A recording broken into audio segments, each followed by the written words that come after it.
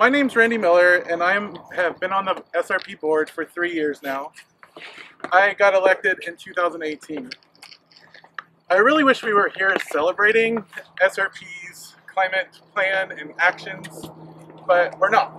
So we need to do something to prevent them from making this poor decision to expand more methane natural gas plants in Coolidge. We think this is a backwards and dangerous decision for Arizona, and our additional speakers here today will tell us why. SRP management brings to the board an $830 million to $953 million proposal for investment in methane gas. One of the worst greenhouse gases contributing to our climate crisis. It is a climate crisis.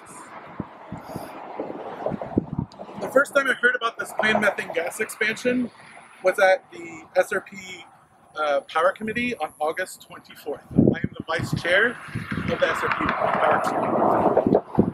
There weren't any details about the rate impacts to customers for this proposed spend,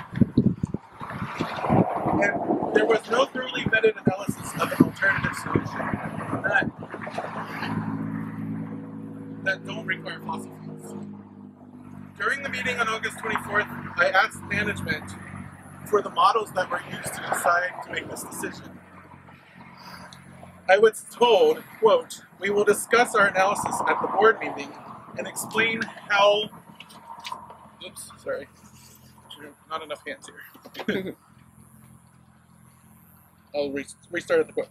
Quote, "We will discuss our analysis at the board meeting and explain how the external report work was incorporated into our evaluation." I was shocked and appalled.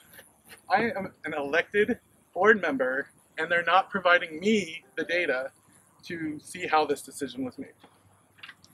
You should be shocked and appalled too.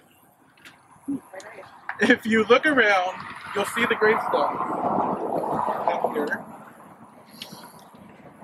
that have facts and information from the recent Intergovernmental Panel on Climate Change, better known as the IPCC version 6.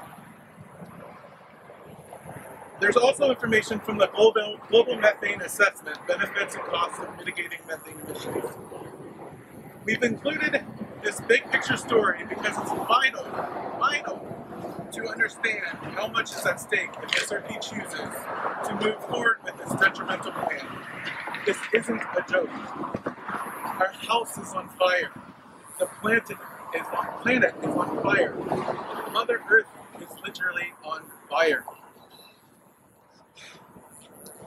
I would like to thank you all for being here today, and I now would like to invite Arizona State Representative Betsy Epstein to speak. Thank you so much.